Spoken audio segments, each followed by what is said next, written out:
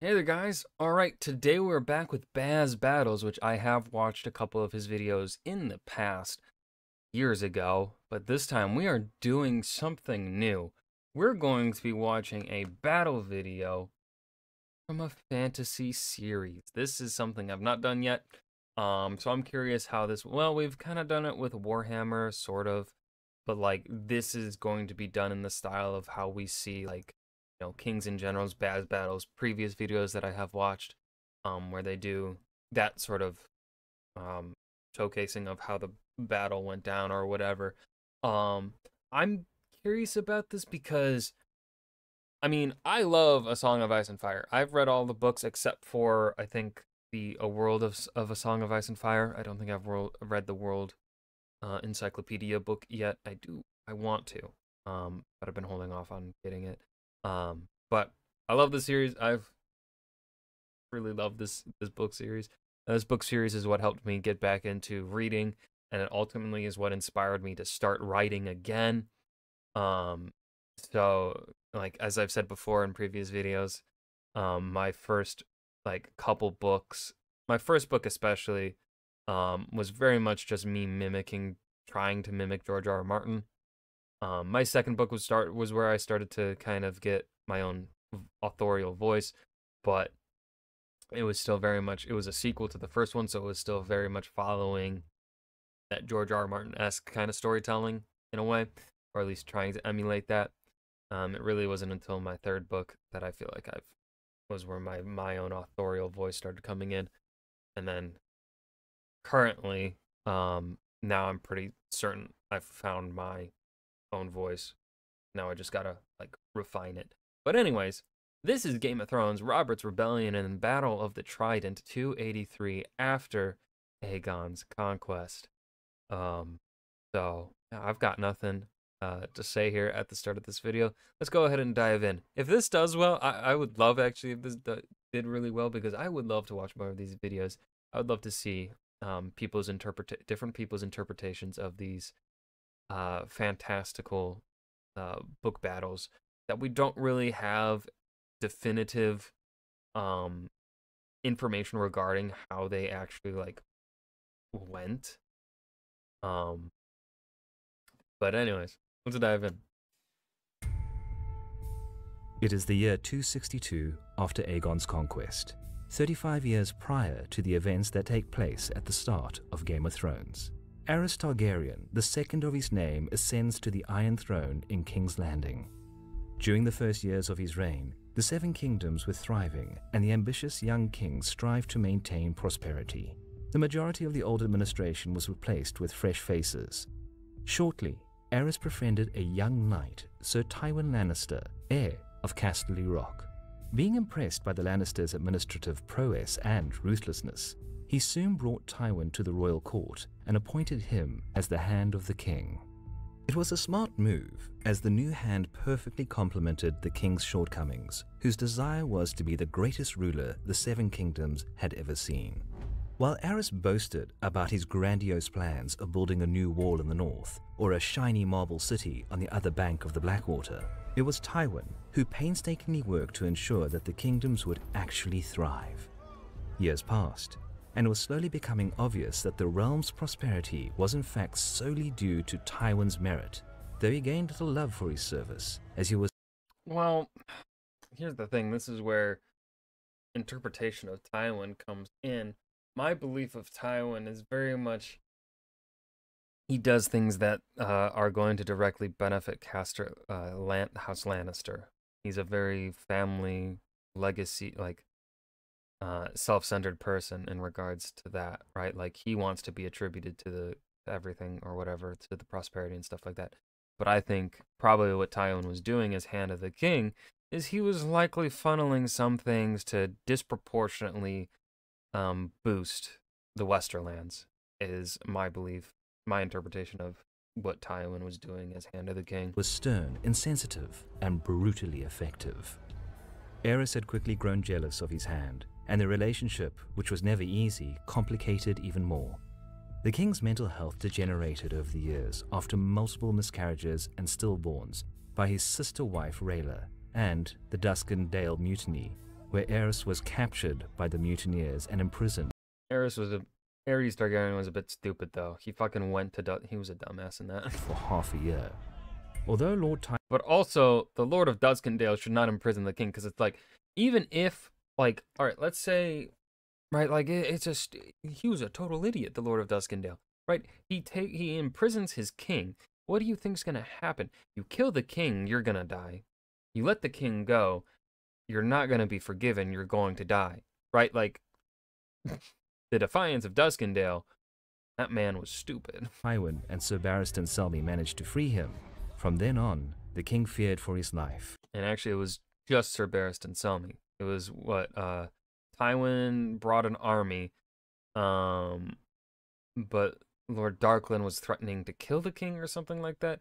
And then like Barristan kind of got impatient and he went in fucking rogue or whatever and like fucking broke Aerys Targaryen out, did some badass shit or whatever, got Aerys out, boom, we're good to go. And then Duskendale, Lord Darkland was killed. And didn't leave the Red Keep in King's Landing at all. His suspicious nature gradually plunged into paranoia, and Aerys slowly descended into madness. He soon started to thwart Tywin's actions as a hand and belittle his achievements. But even after the death of his beloved wife, Tywin stood firmly at the king's side. Yet things started to change in 281 AC, when King Aerys appointed Tywin's son and heir, 15-year-old Jaime Lannister, as the youngest ever member of the King's Guard. On the surface, it was a great honor for House Lannister. Yet with this cunning move, Aerys stripped his hand of an heir. Lord Tywin, whose ambition was to restore the might of his house, was clearly enraged upon the king's decision and soon returned to Casterly Rock, giving up his position as royal counselor. It seemed that the Targaryen king finally accomplished his goal. Later that year, a great tournament in Harrenhal took place as part of the festivities celebrating the advent of spring, even though winter hit back twice as hard later that year. Anyway, many of the great lords gathered at Harrenhal, and even King Aerys himself attended the tourney. But he wasn't supposed to. The day belonged to Prince Rhaegar Targaryen, heir to the crown, who managed to unhorse and defeat several renowned opponents. Yet after the last bout was won, the champion was allowed to choose a new queen of love and beauty. I love the the animation is very smooth in this episode, in this video. Surprisingly enough, Rhaegar rode past his own wife, Elia of Dawn, and bestowed the crown of blue roses to Lyanna Stark, daughter of the Lord of Winterfell.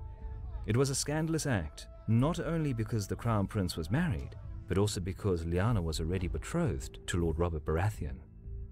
Sometime later, Rhaegar and Lyanna met again near Harrenhal, and soon both disappeared, using the help of the King's Guard. While Rhaegar's behavior during the Harrenhal tournament seemed to be forgiven, the supposed abduction of Lyanna Stark was just too much to bear for her brother, Brandon Stark, heir of Winterfell. Brandon, together with his retinue, was on his way to wed Caitlin Tully in Riverrun, but as soon as he heard the news about his sister, he picked his best men and rode He made a not smart decision. straight to the capital. He reached the gates of the Red Keep and, being unaware that the prince was not there, shouted for Rhaegar to come out, demanding his life. Not a smart thing to do. Saying that about the heir to the kingdom, not a smart King thing. Aerys had his company arrested for supposedly plotting the murder of the crown prince, and I mean, that's kind of what they were doing. They were, like, Brandon Stark was shouting for his death. summoned his father to answer the alleged crimes. Lord Rickard Stark soon arrived in King's Landing with 200 men and demanded a trial by combat. The king granted his request, but chose fire as the royal champion. While the Lord of Winterfell was burnt alive, Brandon strangled himself to death, trying to rescue his suffering father. Not a single Northman who accompanied Brandon and Rickard to the capital would ever see the North again. Afterwards, King Aerys demanded Jon Arryn, Lord of the Vale, to send him the heads of Robert Baratheon and Eddard Stark, who were at the Eyrie and who were most likely eager to avenge the death of the Northmen. But Lord Arryn refused to do so, and instead raised his banners in an open rebellion. The ravens were sent to all houses across the Seven Kingdoms to gain the much-needed support to oppose the Mad King. But other than the north and the majority of the Vale, only some parts of the Stormlands and Riverlands agreed to join the cause. The rest either stood by the king's side or, like Tywin Lannister, remained neutral. Ned Stark, now Lord of Winterfell after the death of his father and older brother, travelled back home to gather an army in the north. Robert Baratheon did the same and took a ship south. Meanwhile, Jon Arryn successfully retook the city of Gulltown, occupied by loyalist forces, and began to deal with those who failed to support the overlord of the Vale. Where did he get this information regarding Sears? Because I don't remember a siege of Gulltown by In Jon the south, Robert encountered similar problems as Jon had, as some of the houses of the Stormlands neglected to gather forces to support their lord, and instead took the king's side. Yet Robert swiftly defeated his opponents in 3 separate encounters near Summerhall, and even managed to sway some of them to join the rebels' side. I know he fought, 3 battles in this one day? The next moons were marked by war preparations, and in late 282 AC, Robert finally departed Storm's End with his troops, marching to unite with the rebel forces in the north. Of course, those who remained loyal to the crown didn't just sit and wait. Fierce Lord Randall Tarley of Horn Hill, leading the vanguard of the combined forces from the Reach, ambushed Robert's troops near Ashford and dealt a considerable blow. The main force of the Loyalists, commanded by Lord Tyrell, eventually joined Tarley's vanguard. But Robert regrouped and managed to retreat north, despite the losses. The Lord of Highgarden eventually gave up the pursuit and decided to march east and soon besieged Storm's End, the garrison of which was commanded by Robert's younger brother, Stannis Baratheon. That wasn't the end of Robert's problems, though. The royal contingent under Lord John Connington departed the capital, hoping to intercept Robert's army. Connington traced them all the way to Stony Sept, where Robert tried to conceal himself using the help of the townsmen. Upon their arrival, the royal soldiers began to search for the rebels, but without much luck. 2 days later, the united rebel forces under Lords Stark and Tully arrived from the north and engaged the royal troops. Fierce fighting began amid the town's streets and alleys. It is said that Robert Baratheon stepped out of a brothel to join the battle and dueled Lord Connington, almost killing him. True or not, Connington saw that his men were losing to the larger rebel force and commanded a general retreat. This was the first major victory for the rebels' side in the war. When King Aerys heard that the royal troops had lost, he impulsively stripped Lord Connington of his lands and titles and had him exiled. He also began to realize that the rebellion was far more serious than he had thought and could actually threaten his position. The Mad King ordered his alchemists to cache wildfire pots in various parts of King's Landing in order to burn down the entire city in case of defeat. But the war wasn't lost yet, and Prince Rhaegar was summoned back to the capital, where he assembled another bigger army. Using strong contingents from the Reach and Dawn, and with help of loyal houses from all over the kingdom, he managed to gather some 40,000 men willing to defend the Iron Throne. Eventually, the royal army marched out of King's Landing in the middle of summer, heading north to quell the rebellion once and for all. The rebel force consisted predominantly of soldiers of the North, Vale, Stormlands, and Riverlands, though some of the houses of the latter 3 still supported King Aerys. The amassed rebel army counted to around 35,000 men in total, but what the rebel force lacked in numbers, it gained in battle experience and determination. When the scouts reported that Rhaegar's army was about to cross the Trident River, the rebels commanded by Robert marched to engage them. Battle ensued, just as the majority of the royal forces crossed the wide ford and were struck by the rebels. Tight combat raged for hours, as neither side was able to dominate the enemy. Even the successful charge led by the Valemen, which smashed the advancing right flank of Leowen Martell and killed the Dornish prince, couldn't turn the tide of the battle. Ripperoni. Finally, somewhere in the center, Robert Baratheon reached the position of Crown Prince Rhaegar Targaryen and challenged him to single combat. Although Rhaegar managed to injure his opponent, Robert crushed the prince's chest with his warhammer in a The one thing I love about this series, though, is how,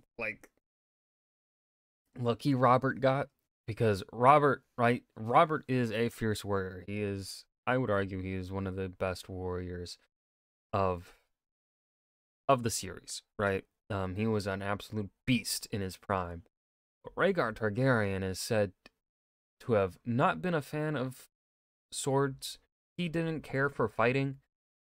He only picked up the sword because like felt like he had to or something at some point, like his dad made him or something. So like he managed to injure Robert Baratheon. Like he put Robert spent days or if not weeks in like recovering after his fight with Rhaegar. Despite Rhaegar not having really been someone as obsessed with fighting as Robert, who actually was not even obsessed with it in any sort of the any sort of definition of the word. He was just someone that picked it up because for a little bit or whatever, because he felt he had to. He was being like forced to or something. Had Rhaegar been someone that cared about fighting, Robert would have probably lost. But also, if Rhaegar was someone that cared about fighting, then his character probably would be a whole lot different and blah, blah, blah. In a killing blow, Rhaegar's armor shattered, and rubies encrusting his breastplate scattered all around. The death of the Crown Prince had an immediate effect on his troops.